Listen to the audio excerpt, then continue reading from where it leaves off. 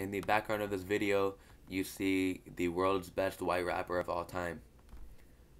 But here, in the bottom right corner, you see me talking about the Steelers' passing attack. Big Ben ranked last in the NFL per PFF grade on play action passes. But good news is, he didn't throw a lot of play action passes. In fact, where's the data at? I don't know, but he threw the least in the NFL from play action. True story. He led the league in pass attempts from the shotgun. He had the most pass attempts in the NFL under 10 yards. However, he was 26th in explosive pass play percentage. This is a very safe game manager, not throwing it down the field quarterback. He gets the ball out in under 2.5 seconds last year, 76% of the time. The league average is just 58%.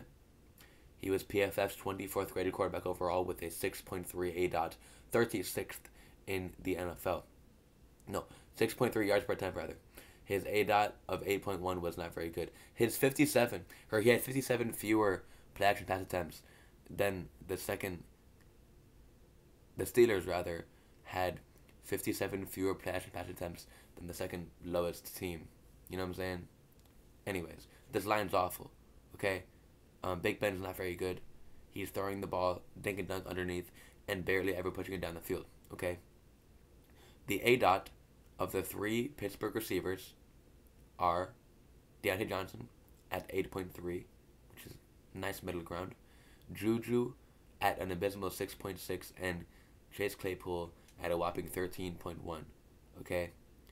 Diontae Johnson misses essentially 3 games last year, but he still racked up 144 targets for 88 catches, 923 yards, and 7 scores. Okay? Actually, let me go over here. And click on Pro Football Reference. Let me click on the link that I was trying to get to here. This is the best YouTubing you have seen ever. Let's go in here. And click on this. Boom. Look at that, fellas. Incredible. As you can see. Where the fuck is it at? Oh, right here. Let's go here. Let's go right here. Let's go right here, actually. Okay. As you can see, all these receivers are similarly productive, okay?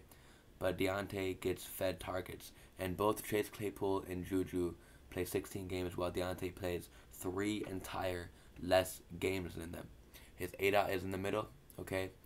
And he is the most productive slightly, okay?